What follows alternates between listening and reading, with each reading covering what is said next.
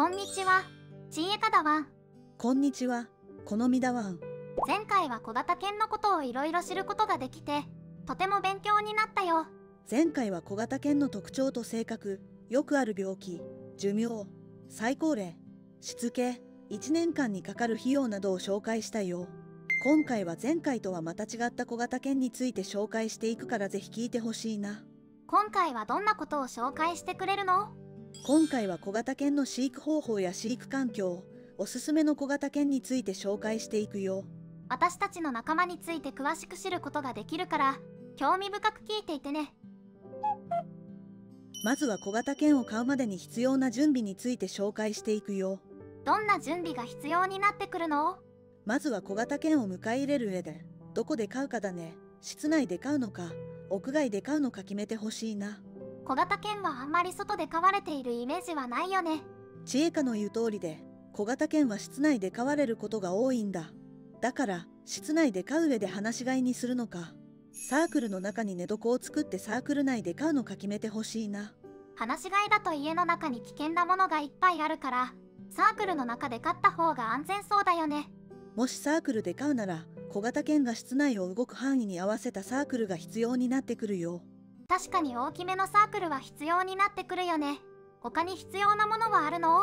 あとは寝床とか餌や水を入れる餌入れ、水入れとか、トイレを決まった場所で覚えてもらうために、ペットシートを敷いた専用のトイレを用意する必要があるよ。結構、小型犬を飼うまでに必要なものはいろいろとあるんだね。人間と同じで犬も最低限の生活は送れるように、きちんと準備した上で迎え入れることが大切なんだよ。確かにそうだよね。必要なものを準備したら、次は何をすればいいの？次はどんな小型犬を飼うか決めるよ。小型犬によって性格や特徴が違うことは、前回の動画で紹介したから、ぜひ見てみてね。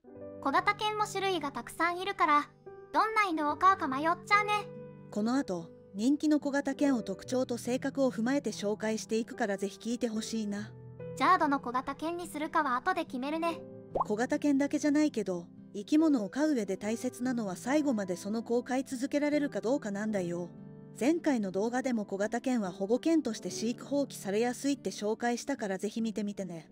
途中でママに飼育放棄されたらどうしたらいいかわからないもんね。あとは小型犬をどこで飼うかも重要となってくるよ。犬ってペットショップで買うんじゃないの？ブリーダーから譲り受ける形でも小型犬を手に入れることはできるよ。確かにペットショップでも購入できるけど、欲しい犬種がいないこともあるんだよ。確かにペットショップって限られた犬種しかいないもんね。だから欲しい犬種がいるのであればその犬種を育てているブリーダーに問い合わせて直接譲り受けるのも一つの手なんだよ。ミックス犬とかはブリーダーから買うのがいいかもしれないね。ブリーダーからでも買えるんだね。他にもブリーダーの良さはあるの？ブリーダーは犬種専門だから性格や特徴等もわかるし、選ぶ候補と面接して遊ぶことができるんだ。だから相性を確認して決められるから、こんなはずではなかったことを避けられるのもメリットだよ。先住犬との相性も飼う前に確認して得るし、それにブリーダーだと次に飼う血縁の子になるから、私たちもブリーダー生まれだよね。私たちもママと面接してどんな子かに3時間遊んで決めてくれたんだ。そうだったね。おじいちゃんもおばあちゃんも、お父さんもお母さんも、他の兄弟たちもみんな同じところで生まれ育って、私たちはママがブリーダーの元に来てくれた。私たちチワワのことを一生懸命勉強してくれたから、知恵かに会いに来た時、私もママの元に行くことが決まったんだ。それに私たち、お父さんは違うけど好みはお父さんにだもんね。知恵かはどちらかというとお母さんにだもんね。ママが会いに来てくれた時はドキドキしたけど、今はすごくよくしてくれるからママが大好きだよ。ママは私たちを飼うために準備もしてくれてたし、最後までちゃんと飼うってブリーダーに言ってくれたものね。時々、家族みんなが元気に暮らしているか寂しくなるけど、私は知恵かがいるから心強いよ。じゃあ今度ママにブリーダーの元にいる私たちの家族に会いに行っていいか聞いてみようよ。それは良いアイデアだね。会えたら楽しみだな。次は小型犬の人気の種類をたくさん紹介するよ。ここからは人気の小型犬の種類と特徴、性格を詳しく紹介していくよ。どんな種類がいるか楽しみだな。今回は超小型犬と小型犬は別にして紹介するよ。どちらも人気は高いんだよ。そうなんだね。じゃあ人気の小型犬を教えてほしいな。まず人気なのがシーズーだよ。シーズーの特徴は耳がしだれていて、鼻ペチャ、しっかりとした足を持っているんだ。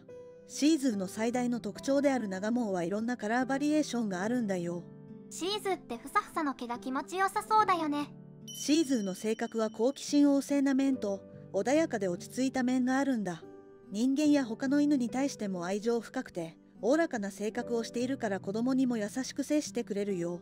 見た目からもその穏やかさは伝わってくるよね。次はキャバリアだよ。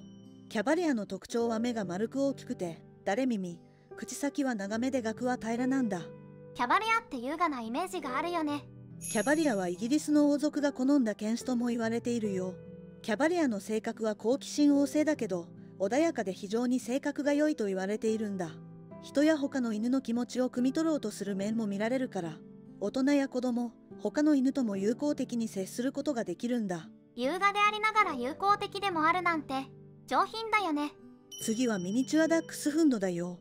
ミニチュアダックスフンドの特徴は短足同調で垂れ耳と中くらいの長さの鼻で体毛の長さはスムース、短い、ロング、柔らかく長い、ワイヤー、剛毛で長いの3種類に分かれるんだ。ミニチュアダックスフンドは独特の体型が愛らしいよね。ミニチュアダックスフンドの性格は好奇心が強く非常に活発で賢いからしつけもしやすいんだ。元気で賢いなんて飼育しがいがありそうだよね。次はパグだよ。パグの特徴は四角く筋肉質な体型で毛と鼻は短くしわくちゃな顔が印象的だよ。耳は短く巻いているローズ耳と前にしだれたボタン耳に分かれるまん丸の目と巻いた尻尾も特徴だよ。パグといえばしわくちゃな顔が愛らしいよね。パグの性格は好奇心旺盛で素直、落ち着いているように見えるけど意外と頑固でマイペース、嫉妬深い面もあるんだ。自分の世界観を持っていて甘えたがりなんだね。次はペキニーズだよ。ペキニーズの特徴は見た目がライオンのように長毛で体格がしっかりしているから勇ましく見えるよ。犬でありながらライオンっぽいってなんだかかっこいいね。ペキニーズの性格は独立心が強く頑固で飼い主に依存しないから猫のような性格だと言われているんだ。見た目はライオン、性格は猫みたいって面白い犬種だよね。次はジャック・ラッセルテリアだよ。あんまり聞いたことのない犬種だね。ジャック・ラッセルテリアはイギリス生まれで体毛は白く筋肉質で細身なのが特徴だよ。もともとは狩猟犬で実猟のために尻尾を切られてしまうこともあるらしいよ。私たちのチャームポイントの尻尾がなくなるなんて嫌だよ。ジャック・ラッセルテリアの性格は両翼と好奇心が強く非常に活発で運動能力は高いんだよ。スポーツ万能な犬種って憧れるよね。次はボストンテリアだよ。フレンチブルドッグに似ているね。ボストンテリアの特徴は白と黒の体色、筋肉質で細身、短い尻尾と立ち耳で顔はフレンチブルドッグに似ているけどプロポーションや性質は実はテリアの影響が濃く出ているんだよ。だからテリアってつくんだね。ボストンテリアの性格は優しくて活発、知らない人とも接することができるけど飼い主の顔色を伺う繊細さも秘めている面もあるんだよ。飼い主の顔色を伺うなんて気遣い上手だね。次はミニチュアシュナウザーだよ。長い口ひげがチャームポイントだよね。ミニチュアシュナウザーの特徴は仙人のような眉毛やひげがあってがっしりとした体格をしているよ。ミニチュアシュナウザーの性格は賢いながらも好奇心旺盛で家族に対して愛情深いんだよ。仙人みたいに人生を達観してそうな穏やかな性格をしてそうだもんね。忠誠心が高いからきちんとしつければ主従関係も結びやすいのも特徴だよ。次はビションフリーゼだよ。この犬種も初めて聞くよ。ビションフリーゼの見た目はプードルみたいなんだよ。巻き毛がたくさん生えているのが特徴だよ。ふかふかの毛が綿あめみたいだよね。ビションフリーゼの性格は陽気で犬にも人にもフレンドリー。辛抱強く賢い一面もあり、子供の相手もしてくれるんだよ。可愛らしい見た目だから子供も喜んで遊んでくれそうだよね。以上が人気の小型犬の種類と特徴、性格だよ。今回は小型犬について詳しく紹介してきたよ。小型犬についてよくわかった。